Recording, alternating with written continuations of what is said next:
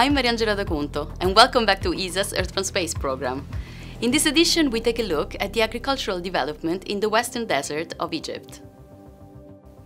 Egypt is over 95% desert, making a very small proportion of its land suitable for agriculture. As the demand for food grows, the need for agricultural development in desert areas has intensified. Captured in March 2019, this Copernicus Sentinel-2 image shows an important land reclamation project in East Owainet in the western desert of Egypt. The circular shapes, each approximately 800 meters wide, indicate the irrigation method used here, with water being supplied by a set of sprinklers rotating around the central pivot. Fossil water, stored underground for thousands of years, comes from the Nubian Sandstorm Aquifer, the largest known fossil aquifer discovered. The water in this area is low in salt content, making it ideal for cultivation purposes.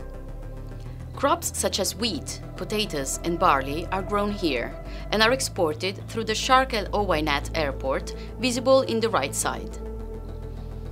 Changes over the last 21 years are clearly visible in this long-time series of over 150 images captured by the US Landsat mission between January 1998 and January 2019. The comparison highlights how this agricultural project has developed, with more fields being added over the years. Other subtle changes within the fields can also be seen.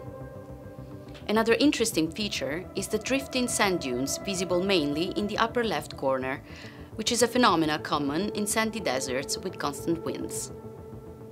Long-time series of datasets are needed to determine changes in our planet's climate, so it is vital that satellite data and other Earth science data are preserved for future generations and are still accessible and usable after many years.